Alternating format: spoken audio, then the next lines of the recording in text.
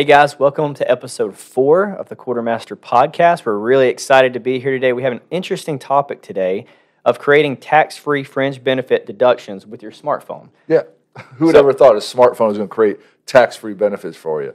So, Ryan, you have matter of fact, your wifey's calling you. She is, yeah. And so, believe it or not, as an employer, as a business owner, you can get a deduction for smartphones and the service each month for you and your employees. So, never had thought we'd ever have this conversation. Yeah, it's pretty crazy. I mean, you thought about 10, 12 years ago, this would never been a conversation, but smartphones are so prevalent in today's society and so crucial to even just our workforce to be able to take as a mini laptop, to be able to take with you anywhere that you can go. I guess it's about time that we have something like this. Yeah, we're such a mobile society. Even in our own practice here, we have employees all over the country, and they're utilizing their cell phones. We have an app on there that goes into our phone system. So it makes a lot of sense that the IRS finally realized that this is a growing need and a growing demand. Yep, awesome. So let's get into the meat of this a little bit. So first of all, what qualifies as an employee? Who can actually use this deduction, or who can this company use? Yeah, very good question. So it's going to be the owner. It can be any of the employees, even a 1099 contractor who works for the business as well.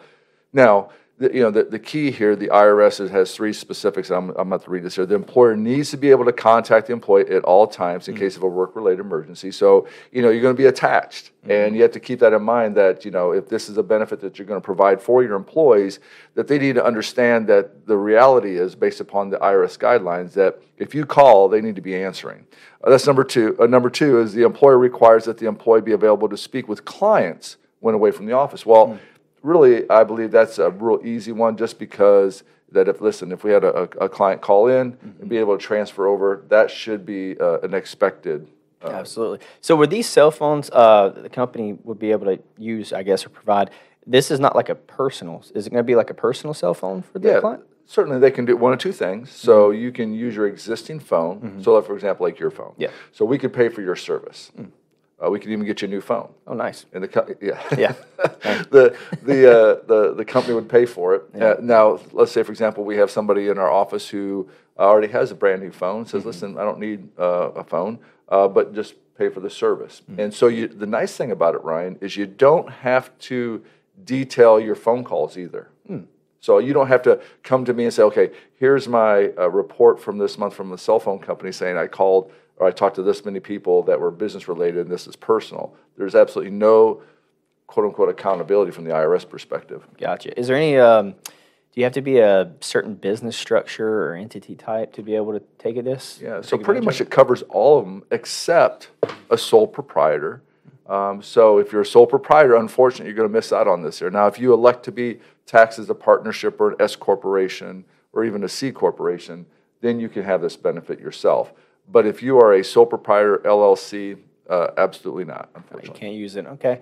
So who would this primarily benefit, you think? What type of businesses do you think this would Pretty much work any for? kind of business. I mean, and the nice thing about this here is it's not a issue that we have to be concerned about giving one benefit to one employee and not to the other. In other words, it's not a mandatory where if you do it, you got to do it across the board, you got to do the same amount, the same benefit. So you can pick and choose. So maybe it is just your C-suite, or maybe it's your managers, where the cases you choose to do so. You can do that. You don't have to do it for the mail clerk. Okay, that's pretty neat. Like I said, I can think of a number of scenarios too, just in our own business. We do a lot of travel, and there's because we are in the tax world, there's tax deadlines, and our travel does not always adhere to tax deadlines. So sometimes, like this weekend, the April 15th, we will be out of office traveling, and we also need to communicate. And I could see it easily being applicable there, but other businesses as well.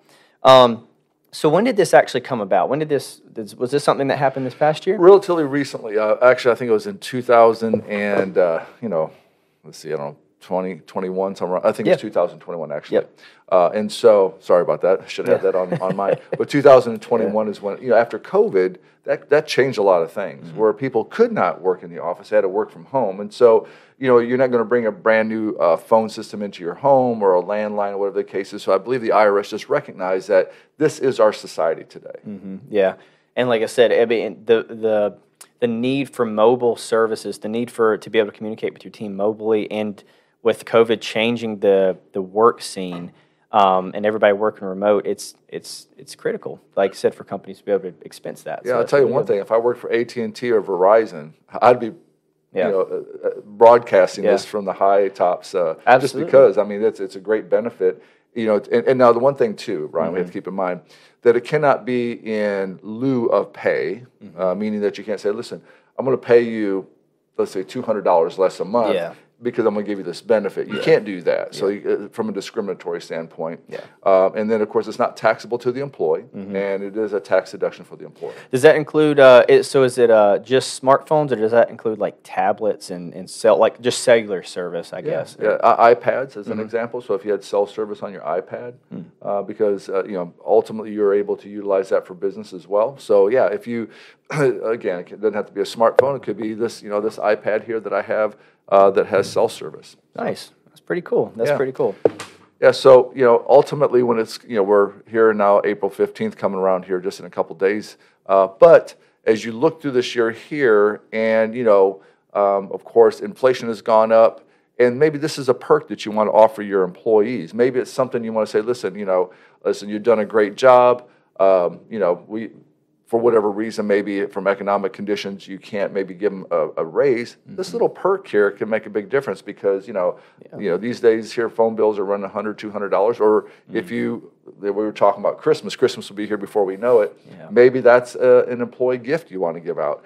But you have to look at the economics as well and, see what that looks like. Absolutely. So is this for only W-2 employees or the independent, like 1099s? Yeah, the independent contractors, 1099. So let's say, for example, we have someone who works with us who's a 1099, actually up in Pennsylvania. So we could actually extend that benefit to them as well. Wow, that's pretty neat. Now, if you're a 1099 contractor, meaning that you're independent contractor going around and working, unless you are, again, filing as an S corporation or a partnership, you can't take that. So you lose out on that benefit, just to kind of reiterate. Gotcha. Well, that's pretty neat. Like I said, that would be a great benefit. Like you were saying, just because everything is increasing as far as price-wise, that we know life's getting tough out there for a lot of people, that'd be a great benefit for your employees, and also you get the deduction as a company as well. One last thing I wanted to mention, too, before we go is, let's say, for example, the employee says, listen, I appreciate this here, but I really don't want to have, use my phone for the company. Then you could have a separate phone. So they'd have to carry two phones. And I've actually seen people carry two phones, and I'm thinking, oh, what a nightmare to have two phones, that you have to. But that's an option as well, saying, listen, you know what, this is, for business here, and this is what we expect for it. Well, and then you just keep your personal. So there's a lot of options there, too. Okay, well, that's pretty neat. Anything else? No, like I said, just something I thought people would like to know, that there is a benefit there. Now, again, I want to reiterate, if you're a sole proprietor, you don't get this benefit. And so, another thing, like I said earlier, we don't have to keep track of the minutes or the time spent on it, or for personal and business use. Gotcha. So just to kind of go back over what we're talking about, so the stipulations for this, as far as when the company provides that to their employee, they have to be able to be available pretty much whenever they call. Is that correct? Pretty much, yeah. I mean, certainly there's balance, I'm not going to call my employee at 2 o'clock in the morning type thing and say, listen, let's talk about this case. That's not something that's legitimate. But ultimately, the IRS is saying, listen, if you are going to offering this benefit, that's kind of the contingency. The requirement.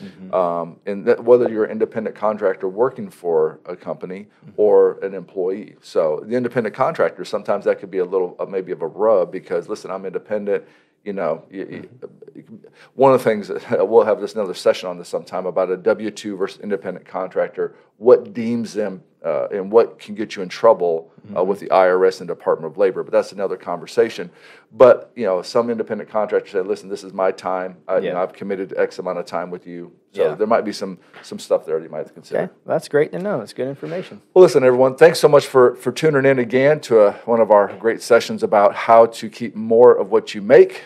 This is just one way. It may seem insignificant, depending upon how many employees you have. It could be quite substantial. But we just encourage you to, if you want some information about this here, we have a free report. All you have to do is just click on below, and we'll be more than happy to send it out to you. Thanks, and have a great day.